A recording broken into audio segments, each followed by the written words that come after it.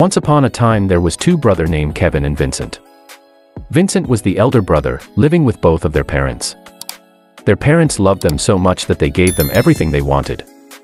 They had so much fun together. The twins were best friends and nothing would separate them. They were attending the same school, attending the same karate classes and in the same football team.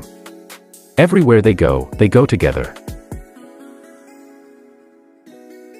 One day the twins were on their way back home. They had missed their school bus. One of the twin brother Kevin was still busy finishing an exam test. When rushed to the bus had already left.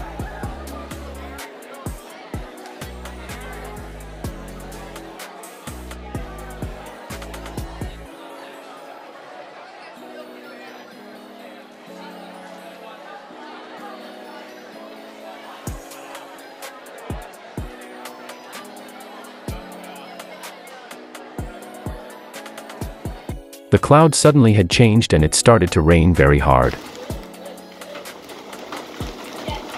The boys were soaking wet from the rain.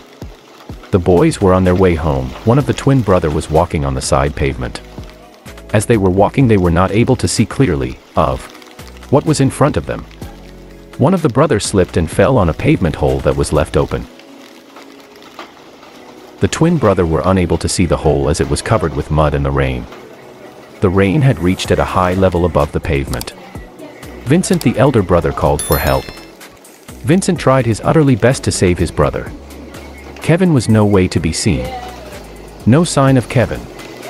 He was gone, no way to be seen. The heavy rain just flushed the boy away. Vincent was crying heavily for his twin brother. He could not believe what just happened in front of his eyes. His brother just disappeared. So many thoughts started coming in his mind.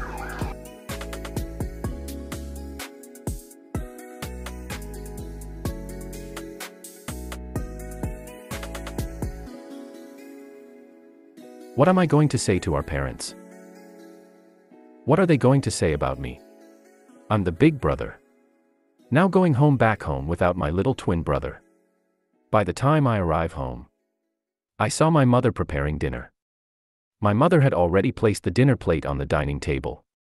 When I entered the house, the first thing mother asked, "Where is Kevin?" Kevin always the first person to enter the house after school and has always runs towards mom and hugs her.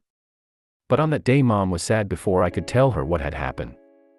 I looked at mom and I told her what had happened.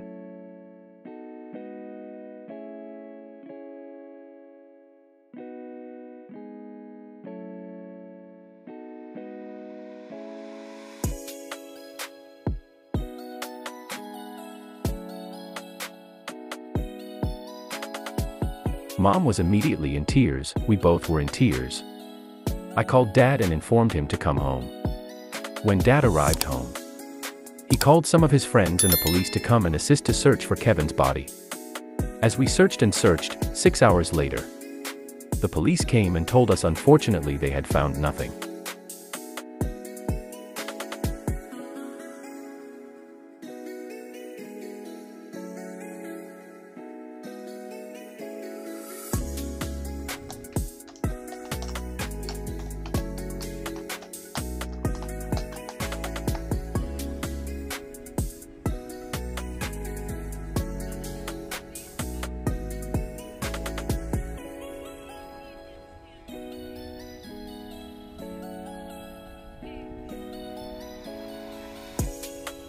The family were devastated, broken by the loss of their son Kelvin. The end.